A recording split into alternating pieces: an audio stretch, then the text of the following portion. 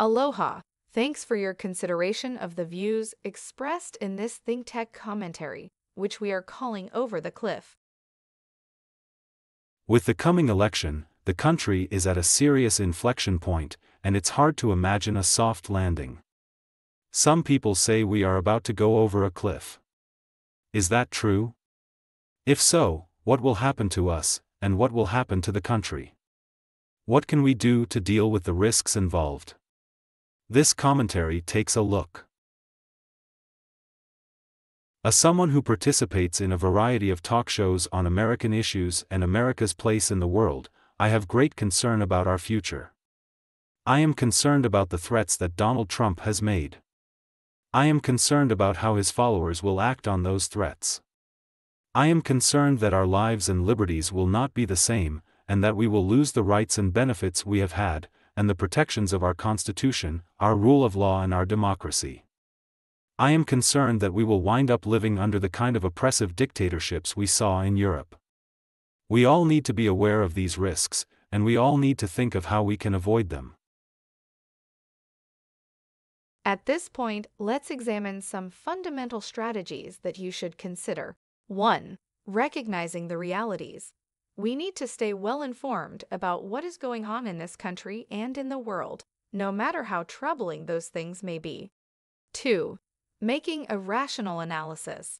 We need to analyze how these risks may affect us and our families, businesses, and friends. We must remain rational no matter how threatening things may be. 3. Getting your head straight. The most important thing is that we cannot be complacent. But at the same time, we must avoid fear and panic about what might happen. 4. Organizing an effective plan. We must spend the time to make and develop a plan that will help us deal with possible risks and threats, and to revise that plan as things evolve.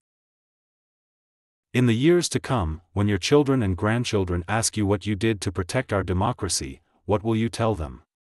Now's the time to take those steps and think of a good answer. You do want to be able to say that you recognized the realities, that you remained rational, that you kept your head straight, and that you made an effective plan that minimized the risks and threats to you and to your business, your family and friends, and to your community. It may not be easy, and may involve some real sacrifices, contentions and dislocations, so you must be prepared for that and give it your best shot, and you must be watchful and creative as things go forward. The stakes are as high as they can be, so you have to be deadly serious about making the commitment and standing up for what you feel is right. Okay, that's it for this commentary, but there's so much more in our huge collection of ThinkTech commentaries, and in our legacy collection of ThinkTech talk shows. You can check them out on thinktechhawaii.com and youtube.com/thinktechhawaii. Thanks for watching, and thanks for your consideration of the views expressed in this ThinkTech commentary. We'll see you again soon for the next one. Aloha!